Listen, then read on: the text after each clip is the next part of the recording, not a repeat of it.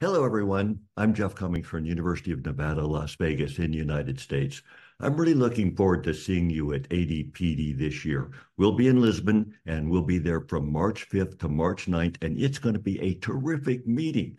I've seen a lot of the material. I've read a lot of the abstracts. I think we're going to learn so much at this meeting. I'll be giving my annual lecture on the Alzheimer's disease drug development pipeline, and there are so many interesting things this year. What do you think? Will there be fewer agents in trials or more agents in trials this year? It's so interesting to look at this analysis.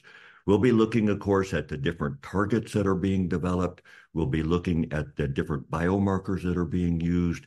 This year, we've done some very interesting calculations on the duration of a development program based on the average length of a phase 1 trial, phase 2 trial, and phase 3 trial.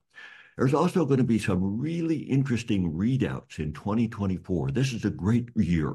So we're going to look at the readouts that are coming and what we might anticipate to learn this year.